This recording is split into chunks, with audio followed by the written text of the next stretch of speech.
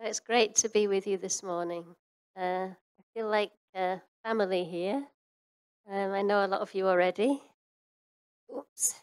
But some of you I don't know, so I'll try and tell my story for you all to understand. But I've come here this morning just to say thank you, really, for the part that this church has played in our mission in the Philippines over the years. I'm not sure how long I've known you, but it's quite a long time. And you've supported me all that time through many pastors, and we're really grateful. And thank you to the worship team. I wasn't sure I'd be able to get up because I started crying during This is how I fight. I can't look at Michael because he cries as well, uh, and I can't look at Joy either. Uh, this is how we fight our battles. That was one of the favourite songs that our boys used to sing. And as soon as you started playing it, I was almost at the place where I wouldn't be able to stand up and speak at all. Uh, Worship is our life. Um, Worship, whenever we're in a hard place, we say to each other, we need to worship because we've experienced the power of just worship and of prayer. I mean, how many of you believe that God answers prayer? How many of you really believe that God answers your prayer? Yeah, He really does.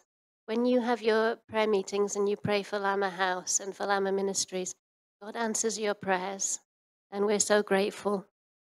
I was reading the other day from 1 John chapter 3, and it's verse 21. When you get home, read 1 John chapter 3. And it talks there about, it says, it addresses us as beloved. That's the way God addresses us, beloved. If our heart condemns us not, then we have confidence towards God. And whatever we ask, we receive from him, because we keep his commands and do what is pleasing in his sight.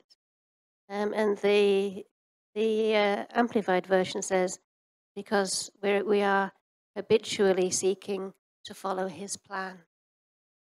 And God answers our prayers. And I want to give testimony to that this morning. If we're habitually seeking to follow his plan, he will answer our prayers, and we will receive whatever we ask of him, because as we were singing this morning, we're his children. I'm a child of God, and it's amazing, and we can't get our head around it, but we will receive what we ask of him when we're walking like that. So I gave my life to Jesus when I was 7 years old. I was going to ask the children if anyone is 7, but they're not here. I can't ask. But it's quite young, isn't it? And I understood fully what I was doing. My dad used to tell stories. In Revelation, it says Jesus is standing at the door and knocking. And if you will open the door, he will come in. And he will sup with you, it says. He'll do life with you. And so when I was 7, I knew what I was doing. I was opening my life to Jesus. And Dad used to say, when Jesus comes in, and he does come in immediately, you know, the door is closed when he knocks, but as soon as you open, he will come in. And he'll come in and you'll spend your life with him. Well, I knew that that's what I was doing, and I wanted to spend my life with Jesus. And Dad used to say, you can't just let him come into the lounge and not go into the kitchen and not go upstairs. You have to give him every part of your life. And I knew at age 7 that I was doing that as well. And I also had a sense that I would be a missionary, but I didn't know where, and I didn't know what I would do, because I was a very shy little girl, extremely shy. I never spoke to anybody. If you'd asked me questions this morning, I wouldn't have answered any of them. I would have said nothing. My report card at school said, Lesley needs to speak up in class, and I never spoke a word to any of my teachers. I was so shy, never spoke a word to anybody. So when I was 13, it was during the charismatic movement in England, and there was talk about the Holy Spirit coming into your life. and how he could give you boldness and confidence to witness to your friends. And I really wanted to be able to do that at school because I was so shy and I wanted people to know about Jesus' love, but I was too shy to say anything. And so, with my parents, we were seeking what's called the baptism in the Holy Spirit. Um, and at 13 years old, I received the baptism in the Holy Spirit in a Salvation Army hall because God is no respecter of any denomination at all. And we were in an upper room in the Salvation Army Hall in Halifax. And I sat there until I received something because I didn't want, again, to pretend. I wanted to experience God for myself. And it felt like a whole big, massive bucket full of love had been poured out on top of me and just drenched me. Um, I was drenched in love. And that was my experience. And it did transform my life. And around the same time, we were going to youth camps. We went to youth camp in Hollybush, in Thirsk, in Yorkshire. My dad was the vicar of a church in Yorkshire at that time. And there was a choir there that came from the Philippine Islands. And they would sing their songs in their own language. They were dressed in Filipino costume. They had their hair piled up on top of their head. And as they sang, I was probably about 10 or 11 years old, sitting near the front, and I just cried the whole time. Um, Probably haven't stopped crying since. It doesn't take much for me to cry, and Michael has inherited that. He hates it, but if I asked him to come up here and speak, he would stand here and cry. um, and that's what's been happening all over England as we've shared our story. But I knew then that God wanted me to go to the Philippine Islands. And we traveled, we went and we listened to the choir sing in various locations. And every time I would sit there and just cry. So I stayed in touch with that choir. I stayed in touch with the director, who was Pastor Shields, a missionary from America. And went through my nursing training here in Gloucester. I love Gloucester. It's my city. I was here for 4 years in Gloucester, training to be a nurse. And when I finished my course, I wrote to Pastor Shields and said, can I come now and volunteer as a nurse at the Bible College and the Children's Home?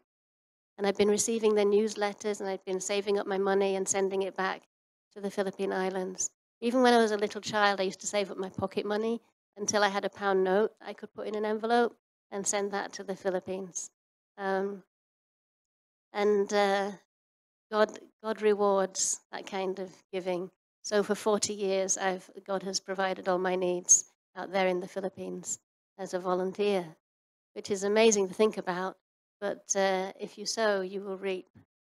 And I really thank God for people like you who've supported me all this time. And praise God for you. So yeah, Pastor Shields said to me, you need to get some experience as a staff nurse before you come. I thought, well, yeah, actually I do. That's wise advice. And I wasn't ready at all. So I worked for a year in Gloucester on the eye ward, which wasn't really the right experience to have, but I did what I was told. And for a year, and then I thought, no, I want to go. But during that time, Pastor Shields died of a heart attack. And so I thought, well, I'll go anyway. So I went anyway, and one of the choir met me at the airport and took me to Miracle Bible College in San Fernando, where I worked as a volunteer nurse. I expected to have 6 other Filipino nurses working with me, but there was one, and she was leaving in 2 weeks' time. So I was thrown right in the deep end. Didn't know anything about hepatitis, typhoid, dengue fever, TB. But all of those things I learned by experience over the years. And I depended on the local hospital. One of the hospitals was really rubbish, and the other one was very good. But when the money runs out in the Philippines, you can't pay for healthcare. And so I spent all the money that I'd saved, and I eventually ran out. And it came down to, do I believe that God answers prayer? Do I believe when the Bible says if you lay your hands on the sick, they will recover? Do I believe that God answers prayer?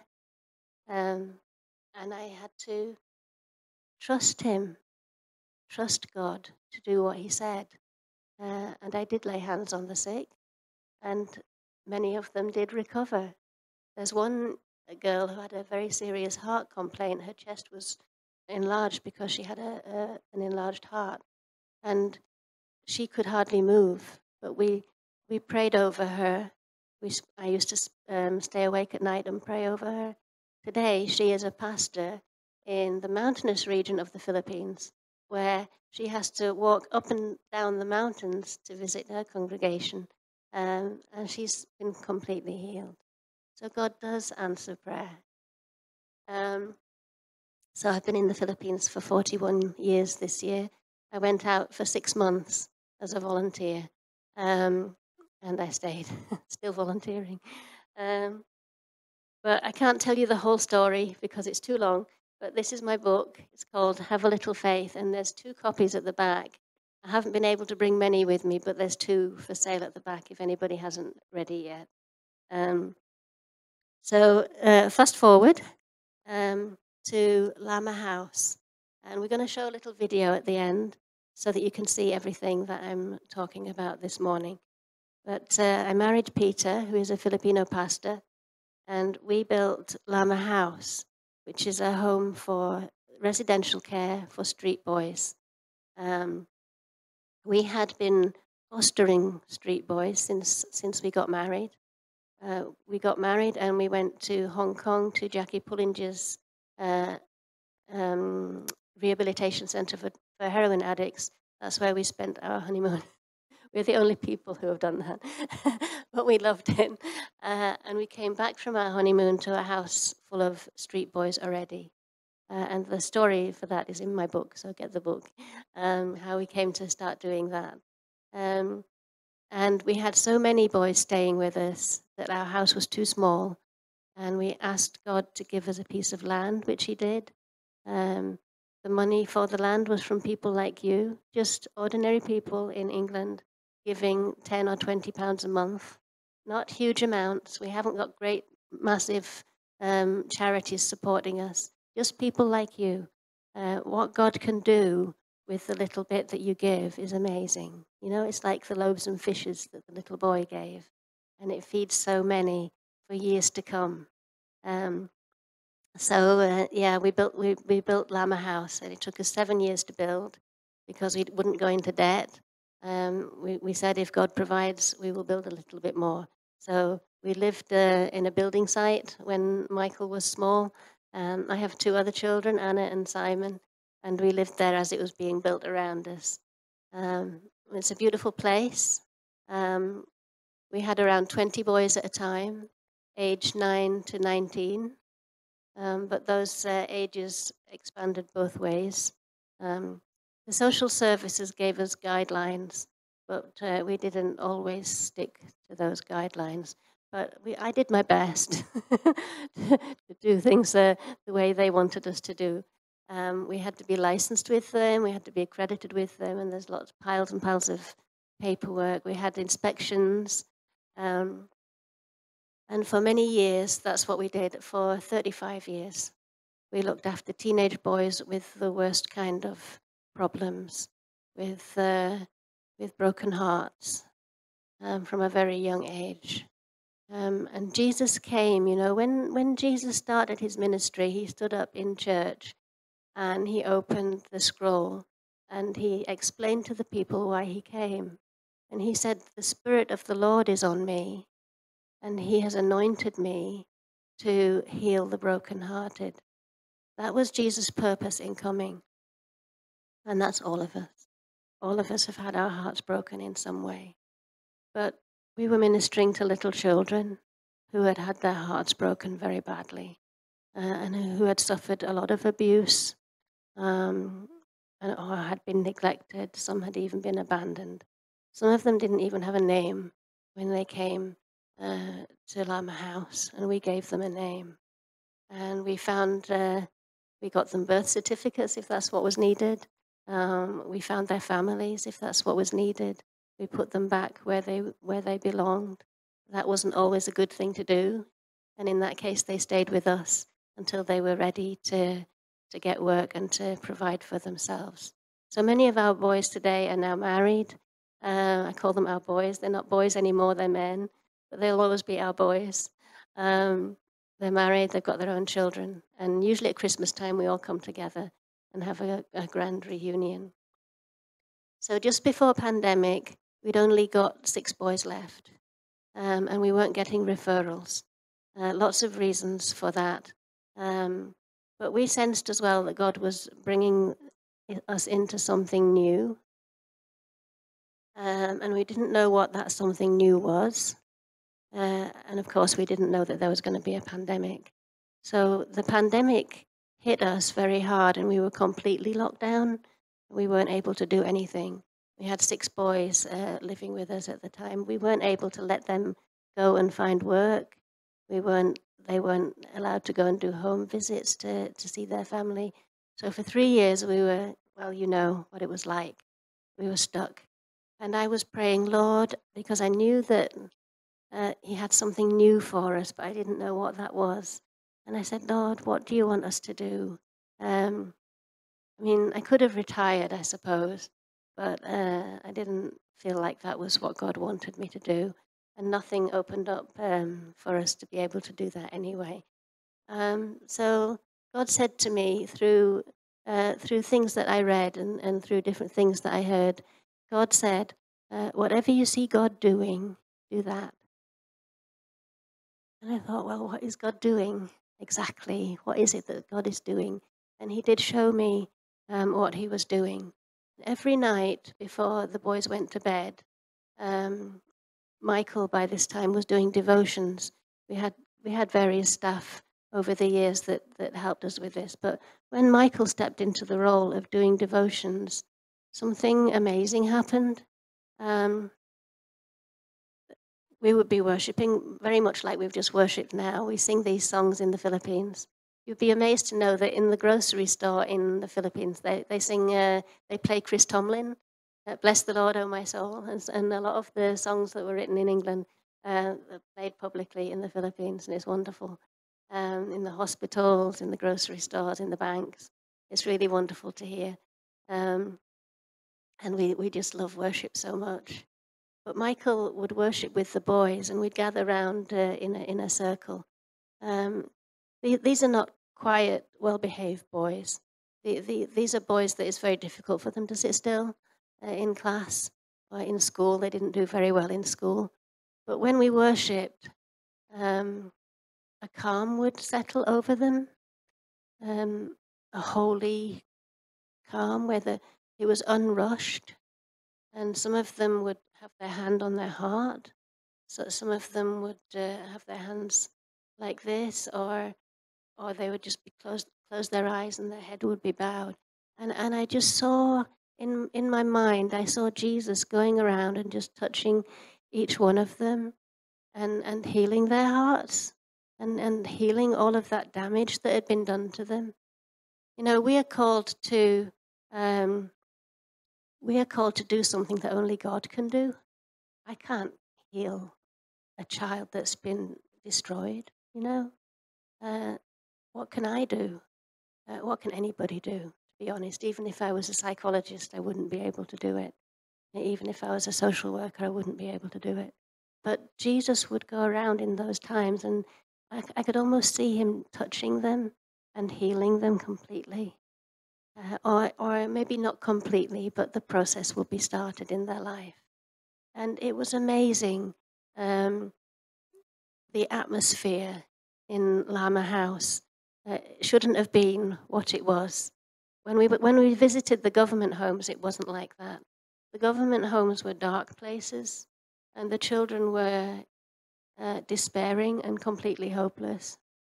But in Lama House, they were happy, and they were full of joy and full of life. And God would answer their prayers. And these kids have never been in church. They weren't brought up in Christian families like I was. Nobody had prayed with them before they slept. Nobody had given them a goodnight kiss. Nothing like that. And yet when they prayed, they would pray beautiful prayers, like somebody that had been in Bible college or something. I don't pray the way they prayed. And we would be in awe of what the Holy Spirit was doing. So that's what God was doing. And then Lama House closed. And God said, I want you to take what you've learned in Lama House, what you've seen me do, because it's God that does it, not us. I want you to take that out. So that's what we've been doing. Um, and we got a call just before pandemic from the social worker that used to come and monitor us. She had been promoted to RRCY as the centre head. And RRCY is down the road about 30 minutes, is it? Drive. It's an open prison. There's barbed wire around it. There are armed guards that guard the boys there. And there were 160 boys in this place. They've committed crimes before they were the age of 18. And instead of going to adult prison, they went to RSCY. And we're thankful for RSCY because in many places around the Philippines, they go to adult prison. So you'll see children with the adults in prison. So all kinds of crimes, not just stealing, not pickpocketing, murder, rape, all kinds of crimes these boys have been accused of committing. There were 160 boys in this place, and there were riots, there were suicides.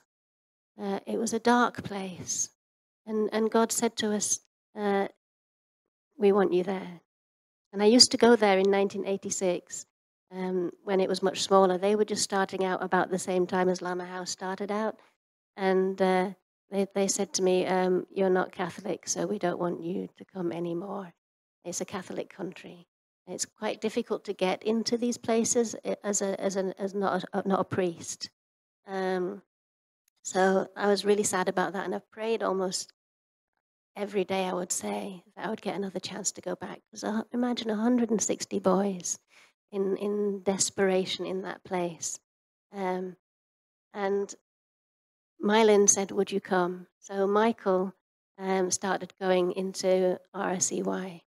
And I usually call him up now, but I won't.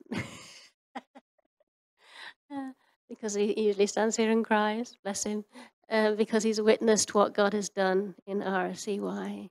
And honestly, we leave there every week with tears in our eyes, just witnessing what God has done in that place. It's been transformed. Transformation takes place from the inside out. And we went in there with Jesus and with worship, with prayer, just the same as what we had in Lama House. Very simple. Just 1 hour we were given, and Michael got a team together, and they went in and worshipped. And one of the first meetings that he had, it's intimidating. You know, they've all got tattoos. They're tough boys.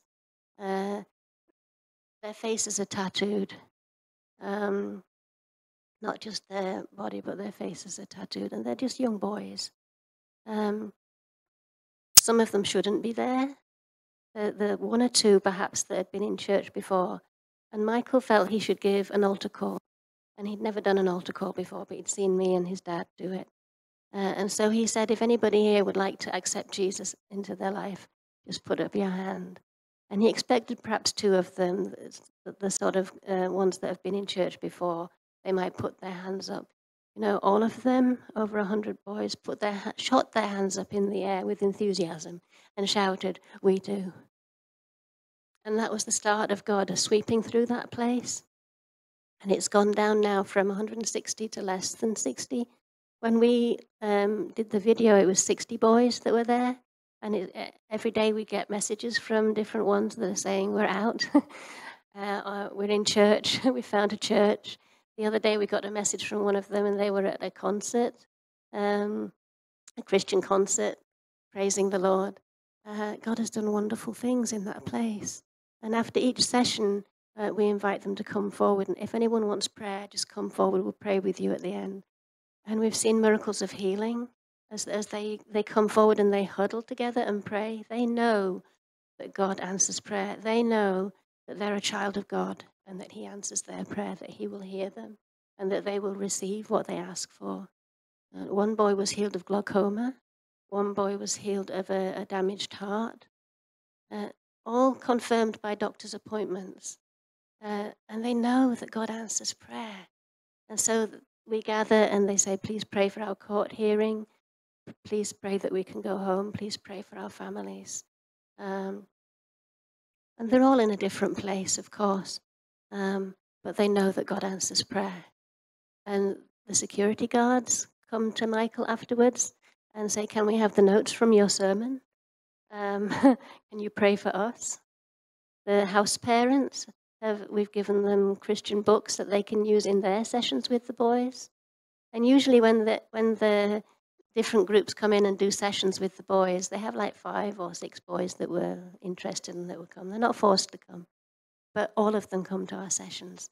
And when we arrive there, they've got all the chairs laid out already like this, and they're all sitting there waiting for us to arrive. Sometimes we're late, stuck in traffic or something. They'll all be sitting there quietly, waiting for us to come. They're not fooling around. And it's just amazing what God has done. And you'll see some pictures of it in the video. So our vision now is to take what God has done in Lama House out. And we want to go, there's a girls' home that we would like to get into. We haven't been able to do that yet. Perhaps you can pray that we would be able to get in. They're victims of rape. And there's too many girls in the home, and it's a dark place. And we want to go there and do this and see the same thing happen there. So Mylin, the social worker, has just been promoted again. So and she's received award after award for what's happening there. And she says, it's God, it's not me. And she knows God has promoted her. She knows God has transformed the place. And it's a real good testimony. This is what your prayer does. When you receive my newsletter and you start to pray, and I know some of you have prayed for different situations, God answers prayer. And he might not always answer in the way that we expect him to, but he listens. We're his children, and he will answer. So I'd like to show you the video. I won't talk anymore because I'm going on too long again. We'll show you the video, and I know God will speak to you as you watch. Get the book. Came to the Philippines in 1983 as a volunteer nurse, and I stayed until now. So I've been here for 40 years, and its objectives are to share God's love and to share the good news and the teachings of Jesus Christ, and to relieve poverty in the Philippine Islands. I married Peter Gomez, and together we established Lama House as a residential care facility for boys who have been abandoned, neglected or abused. We built Lama House in 1991 until 1997 from donations from the churches in England. And we opened to provide 20 places for boys who were referred from the Department of Social Welfare and Development, or the DSWD, here in the Philippines. We have to license and accredit with the DSWD, and we were accredited until 2021, when after the pandemic we closed as a residential facility. So today, Lama House is a place of worship, continuing the wider vision of reaching young people for Christ.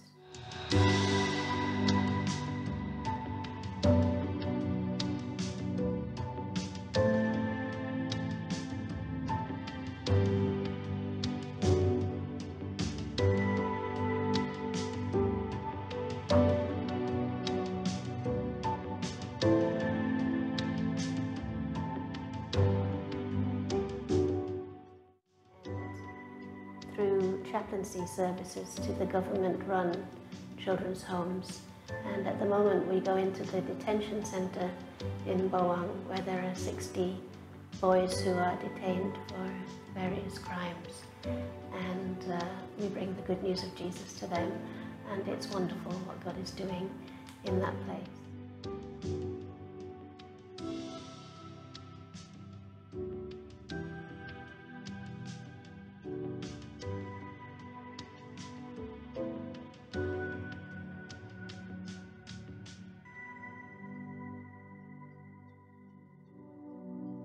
we have monthly worship concerts here in Lama House and various events for the young people.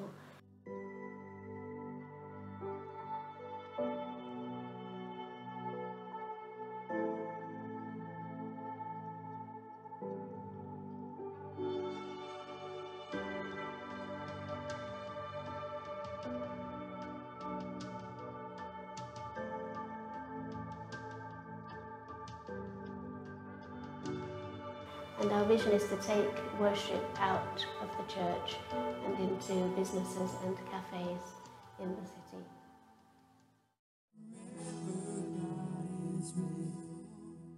Forever God is strong. Forever God is with us. Forever.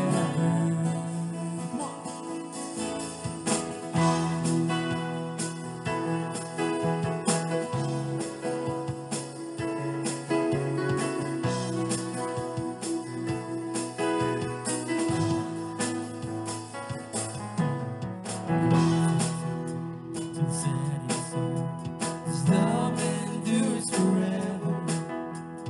By the grace of God will carry on. His love endures forever. Sing praise, sing praise, sing praise, sing praise. Forever God is faithful. Forever God is strong. Forever God is with us. Forever, sing forever. Forever God is faithful. Forever God is strong. Forever God is with us. Forever.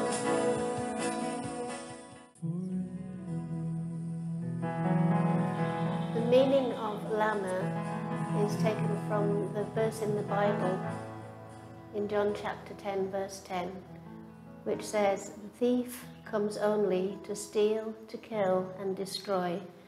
I came that they may have life and have it more abundantly." So Life and More Abundant Ministries is the name of our charity.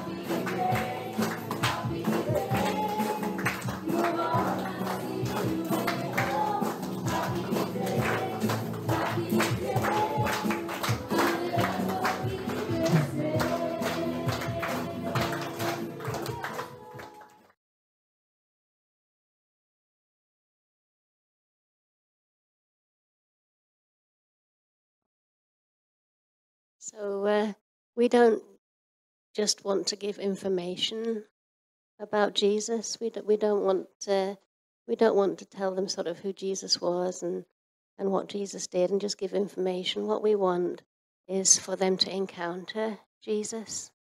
When they encounter Jesus, that's what the difference is. And we found that that happens during worship. As we worship, when you set the atmosphere on God, then God can come and God can do anything. So in your life, in your work, in your school, wherever you are, set the atmosphere on God, worship, and just watch what God will do with your worship. That's all. That's all it is. We don't have any programs or anything um, detailed like that. We worship and we pray. And as we seek God and as we invite Him, come, Holy Spirit, that's when things can happen and prayers can be answered. So thank you. Thank you so much for everything that you do.